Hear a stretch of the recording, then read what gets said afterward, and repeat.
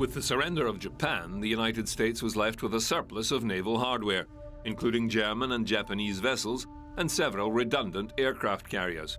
But they found a use for them as targets.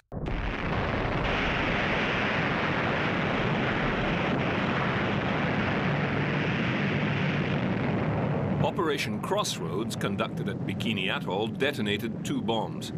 The first was airdropped and sank the Japanese cruiser Sakawa and 4 US ships.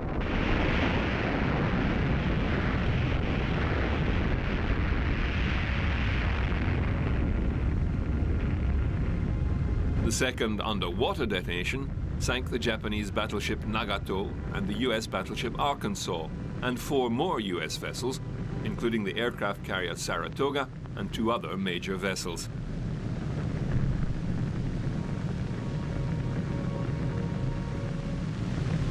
The next scene is a spectacular aerial view. The aircraft carrier Saratoga, grand old fighting lady, sank as a result of heavy underwater hull damage.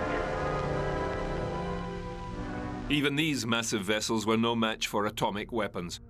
One such blast could disable an entire naval force, and a rethink of the structure of future navies was recommended. The United States set about building bigger and better carriers, believing that air power was the key to future naval combat. At Brooklyn Navy Yard, the new Queen of the Fleet is commissioned, with top brass from the Secretary of the Navy on down present for the notable occasion.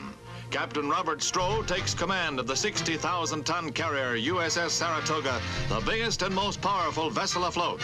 Special attention was given crewmen's comfort in her design, which also provided unmatched plane handling facilities, key to her striking power.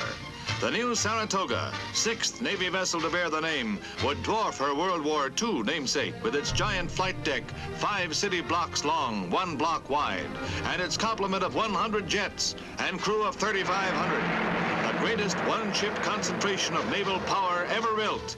Truly the new Queen of the Seas. There were also 2 new technologies developing that would dramatically influence ship design once again. They were nuclear reactors, small enough to fit on board a ship and provide an almost endless supply of energy for propulsion, and the guided missile that would be capable of replacing most naval armaments.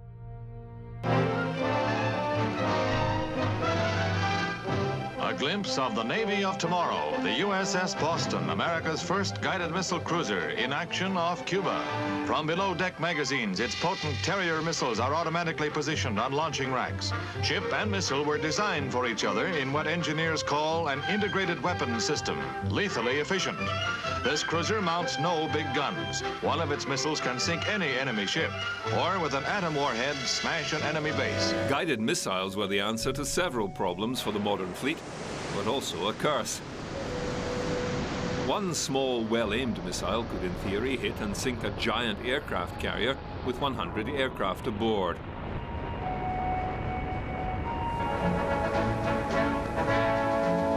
The nuclear-powered carrier Enterprise has joined the 7th Fleet off the Vietnam coast to lend added punch to the coastal patrol. The Enterprise will be joined by the nuclear-powered guided missile frigate Bainbridge to become the first nuclear-powered ships in history to enter combat. The Enterprise will be stationed off Saigon to launch planes for airstrikes against the Viet Cong in South Vietnam.